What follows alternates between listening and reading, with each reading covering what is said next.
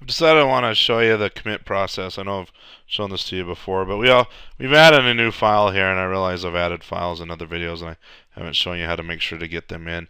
Let me right-click here and do a SVN commit, and notice it comes up with several files. A lot of them are unchecked because I'm not worrying about getting them in my repository, and a lot of these files are the trash files, so that can be kind of intimidating to search through these. And you can right-click on these and add to ignore list and say, hey, ignore tlog files, so then the tlog files disappear, or they should disappear.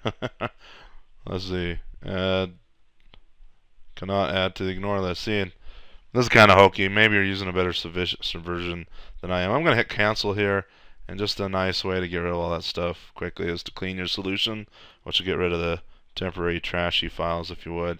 And then here, oh look, I forgot to include, this is terrible, vector2d.h, vector, I want the INL. In fact, I'm going to click on extension, just group them together. I want my INL file, and I want my vector2dh file included in this commit. Is there anything else I've missed? I don't want IPCH. I don't want the temp CPP. Remember, we're going to remove that when we actually get a real compilation unit in our engine project. I think we're good. So let me go here and say scalar multiplication and testing done on vector 2D, like so, and a lowercase m. Click OK. The commit goes up. Wait for it. Completed. Click OK. That's my save game. I got my green check. Sometimes Tortoise SVN, if you're using Tortoise, it won't update these and it'll stay red or stay yellow or whatever, and it takes a while for it to actually update with what's really going on. Now, a good way to make sure that what you've committed is going to work is to make a new folder and recheck out what you've committed. And then if it works in that separate folder, then you can feel pretty good that it's going to work elsewhere, and you got everything committed that you should. But if it doesn't work in that separate folder, then you need to investigate what files did I not commit that I should have, that sort of thing.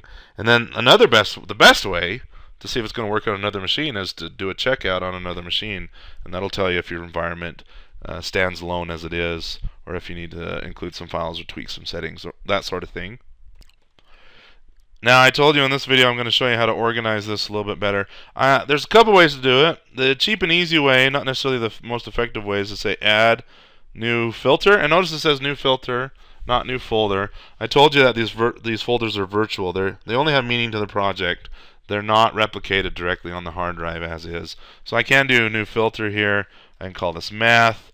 I can grab these vector files, drag it into math, and then this math filter folder is where I'll put all my mathy things. Okay, that's one way of doing it. And if I'm feeling lazy, which most of the time I will, I'll just rely on this. But on the actual hard drive and the actual file, I'm going to go to engine here, and you can see that these two files, vector2d.h and vector2d.inl, are still sitting here in the root folder of the project. There's not a math folder that they're sitting in. So if I really want them in a math folder, I can make that happen. So let me show you how to do that. I'm going to drag these back out to the engine project level. Click on this filter, delete it.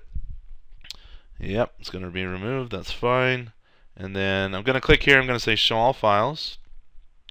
And now we can see that, oh, there's all the files that are in our folder here, like this IPCH. You see it shows up there. The debug folder's there. We don't necessarily want them part of the project, but now we can at least see them in Visual Studio. Well, now when I right-click on Engine and I say Add, I get New Folder, not New Filter. I'm actually going to create a literal folder on my hard drive. So New Folder, I'm going to call this Math, hit Enter. You'll see that Math shows up right here in the actual drive. And then I have to be dangerous here. I mean, I have to be careful here because I could grab these. Oops. I could grab these and drag them into math like I did before. But if I do that, then what's going to happen? It'll move them on my hard drive, but the repository, my Tortoise SVN or my SVN, my repository is still going to track that these two are sitting in the root. And then what's worse is if I add this math folder to my repository, now I got a vector2d copy here and a vector2d copy sitting out here. So I don't know. There's a couple ways to get around that. I guess I guess what we could do, let me just show you one way. I'm going to drag these, drop them there, and you see that they're gone here. Alright, they're no longer here, but the repo still thinks they're there. So if I go right click and say update, then it's going to come back and say, hey, those files disappeared, I'm going to restore them for you. It's like, oh no, that's not what I wanted. Click OK, go into engine here, and now like I said I have both of them here, and when I go to math, they're both in here now as well. These ones aren't versioned yet, that's why they don't have the green icon. So what do we do at this point? Well, a little bit of handwork here. I'm going to right click, Tortoise SVN, delete them. Now when I do a commit, they'll be deleted from my repository. Right click here, Tortoise SVN, add, and it says, okay, I'm going to add the math folder and all the subfiles in it. Click OK, completed, we're good. Now I could do a commit, but I'm going to try to be smart, and before I do a commit, I'm going to come over here and make sure my tests are still green, because I just moved some files around. I want to make sure that my tests show up green. So Control F5, build started, wait for it, build errors.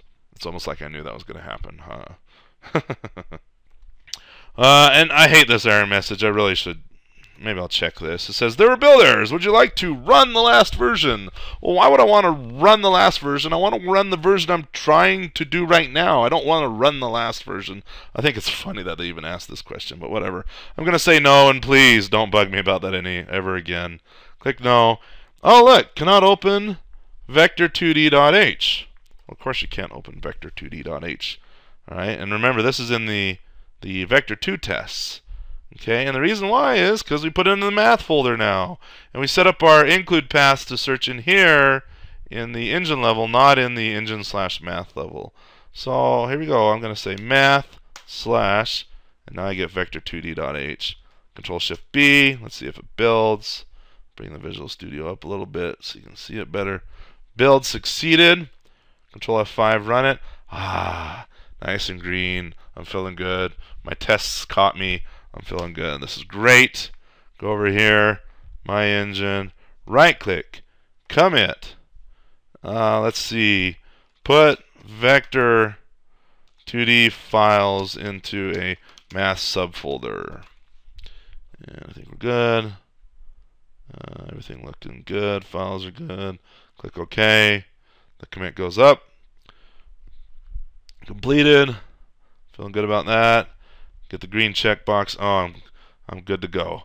All right, so hopefully you're getting a feel for the difference between what's on the hard drive versus what's in your project versus what's in the repository up in SVN land or Subversion land or whatever repository you're using. Hopefully you are using some sort of repository. You'll see that we have to deal with this issue a lot as we're maintaining things. So there's two options. Like I said, I could do the don't show all files trick, and then now I'm back to virtual folder filters or whatever, or I can just literally go off what's on the hard drive. The disadvantage to the hard drive is now this IPCH and debug folders are showing up. I don't know if you want to deal with that. If you don't, and then another inconsistency is we've set it up to work here for using what's literally on the hard drive, whereas these are using virtual folders as well. So I think consistency is important, and using what's on the... I think, I don't know, the advantage to using the filters is they're so much faster and easier. The disadvantage is now your actual file structures can be, and very quickly becomes, very different from what you have nicely organized here in the engine project. But I do like here where I have to do the include. Now it's almost like a namespace. I have to say, well, math slash vector2d.h instead of putting everything. Just include vector2d.h and include my artificial intelligence file.h and include my logger.h and all that. And now we're kind of segregating these, or organizing, grouping these files into folders that make sense. So personal preference decision. You do what you want to do. This is how I think I'm going to keep rolling with this, just because I'd like this to be a nice clean project, and I'm going forward and trying to do my unit tests and that sort of thing.